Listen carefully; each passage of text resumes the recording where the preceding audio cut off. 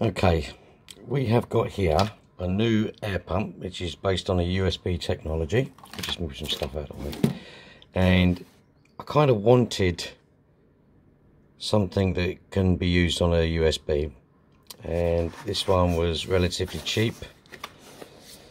Let's have a look. Here's your specs. I've got the 6, so we're going to have a look what's inside. Let's have a look. I really don't like undoing these, but let's have a look. It's just a box at the end of the day. Now, these are relatively a new company, really, to me anyway. Well, it's good. They put a USB plug in there, so that's quite good. Let's put it down. What else do we have in here? That feels like an air stone. Oh, an air stone as well. Let's have a look. Get all this rubbish and junk together.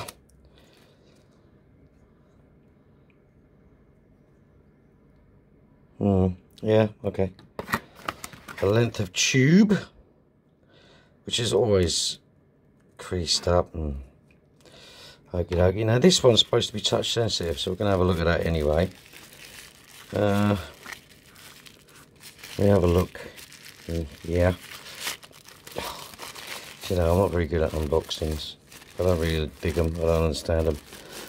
But I wanted to have a quick look, see how this one operates. Oh, that's nice. It's even got a back check valve, or non-return as you guys know it. Here's the power adapter. Okay, it's got quite a bit of kit with it, considering it was relatively cheap, less than 20 quid I got it for anyway. Yeah. English, German, French and Spanish. Safety instructions, always read those safety instructions. Always worth keeping an eye on. Okay. Okay, let's have a look at the actual unit. So, probably find it's empty now. It's come from Japan, isn't it? We'll take this out. Let me get rid of this box. Nothing else in there. Nope. Okay, this is what you guys want to see, isn't it? So let's have a look. This has a little clip on it, like a tape measure clip.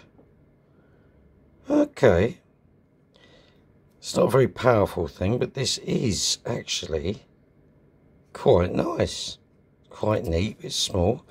I'm going to pause the video. I'll get this set up so we can actually hear it. So I think that's quite important, isn't it? Okay, bear with me. Let me just pause the video. Okay, one thing I found out that I didn't know, I don't know if you can see that charging, is this thing is battery powered. Okay, you can use it when it's plugged in, and I'm going to show you its operation. If I hold that, that is actually, hang on, let me take this off. There you go. And